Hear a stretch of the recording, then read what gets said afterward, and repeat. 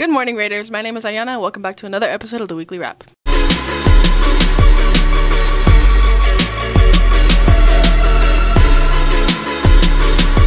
These past few weeks have been extremely rough for students all across America.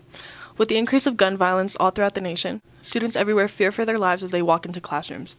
In the past 4 months of 2023 in Colorado alone, more than 990 deaths have occurred due to firearm fatalities, according to the CDC. Families and friends of the victims continue to mourn the loss of their loved ones all throughout the community as well. In order to make a movement about the continuing incidents, a walkout was arranged on Wednesday afternoon during school time. Many students took a stand on the increased gun violence and walked out to the turf on the football field, but eventually things did take a turn for the worst. After students used this as an opportunity to skip class, many became disruptive and eventually the protest was cut short and everybody went back to class. This topic, however, is a very serious matter and has been going on for far too long, so please take the time to take a stance against it and be safe. In sports news, Rangeview hit an all-time high, quite literally, with a record-breaking jump from one of our seniors, Kevin Frazier. This past week at Aurora City Championships, Frazier broke the 28-year-old record, jumping at an all-time high of 6 feet 7 inches. The last time something like this occurred at Rangeview was in 1995, so this is an amazing accomplishment for him. Frazier has been considered one of the best jumpers in the state this year and has also been nominated for multiple awards, such as the Colorado Mile Split Performance of the Week. Here's what his coach has to say about all of his successes so far. I'm here with... This is Coach Whitmer. So what do you have to say on Kevin's breaking the record and his successes throughout the year?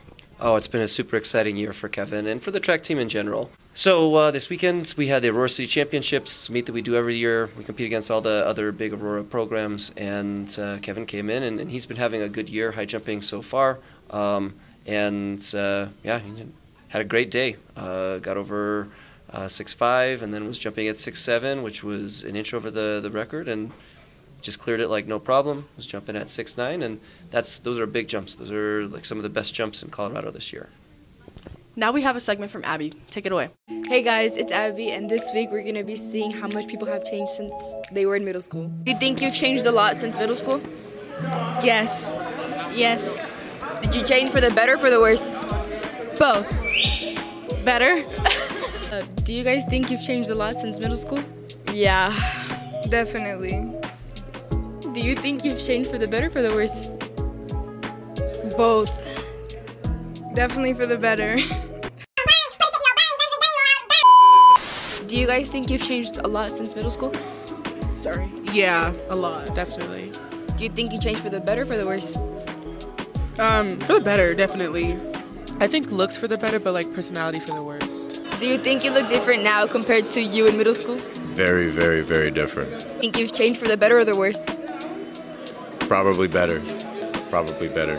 I hope. I hope it's better. Do you guys think you've changed a lot since middle school? Yes. Yeah, of course. Have you changed for the better or for the worse? Better. Definitely better.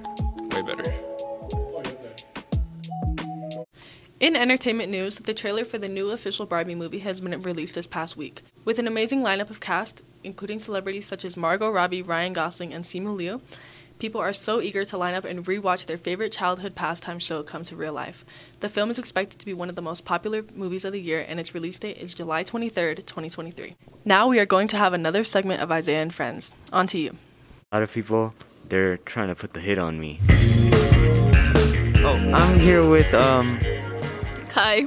And Saran. Who was your favorite Mr. RHS act? Yours. It was so cute. You too. It was nice. But who really? Like, who are you? It was yours. I liked the performance. I liked the representation. I feel like we need more of that. And I loved how you were able to incorporate that. Yeah, I would say yours and Abunu because I thought that was cute too. How do you feel about the Mr. RHS results? I love everyone who, no, I don't love everyone who won. I personally believe that one person should have won and he didn't. I low-key thought Candy Rain was gonna win against me. For all the people saying I don't deserve second place, I was just nervous because I was first. How do you feel about being Mr. RHS? I feel very overwhelmed, very proud of me and my dance partner, Kaden Graham, and I could not have done it without him. Do you think you could demonstrate just one move for us?